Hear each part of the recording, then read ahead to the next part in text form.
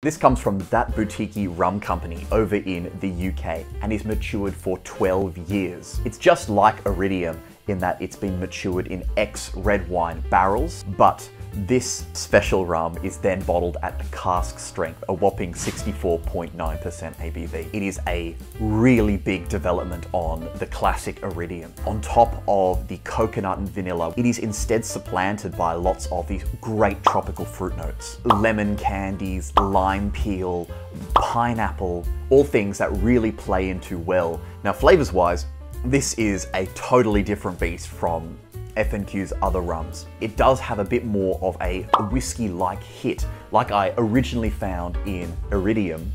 However, I can now associate it more with the whiskey sort of flavor I find in Hampton's 8-year-old rum. Hidden in there are layers of these great tropical fruit notes, and then it goes on with the classic Iridium style, vanilla, coconut, toffee, and then the red wine barrel influence.